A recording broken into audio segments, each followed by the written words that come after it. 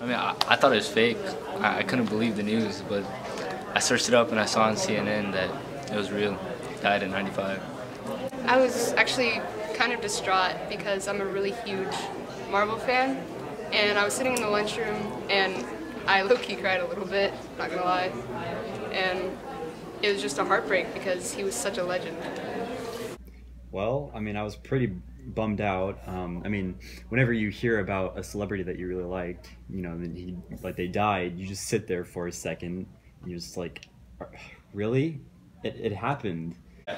So when I first heard of Stan Lee's death, I was first very sad because Stan Lee is somebody who always helped make you laugh. He was always I always enjoyed his cameos in all the Marvel movies, and he was just such a great guy overall. He impacted the lives of pretty much every high schooler. A lot of people grew up with the stuff he made. Yeah. I grew up watching Marvel since I believe in diapers with my dad, and it was a huge part of my childhood, just watching the movies every time they came out and just trying to be like them because they're just great characters.